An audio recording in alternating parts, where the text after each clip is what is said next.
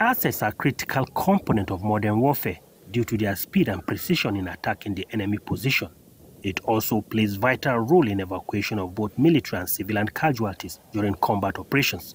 The challenges we face in ensuring and guaranteeing civilian protection. This training of African Union pilots is therefore aimed at strengthening the capacity of personnel on protection of civilians during peace support operations.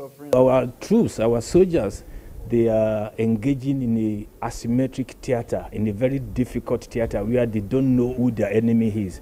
Therefore, there's a likelihood of inadvertently killing or harming civilians.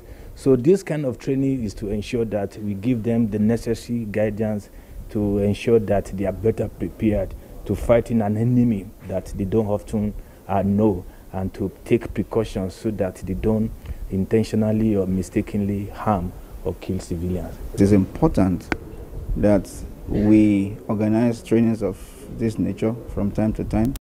And ourselves that in as much as we're trying to confront an enemy through kinetic means, we must also protect those civilians who are innocent, who need protection from the same groups that do not want us to have peace. With 30 participants from different regions of the African continent, the training will also ensure enforcement of professional conduct during combat operation. In Abuja, Ismail Musa, NTA News.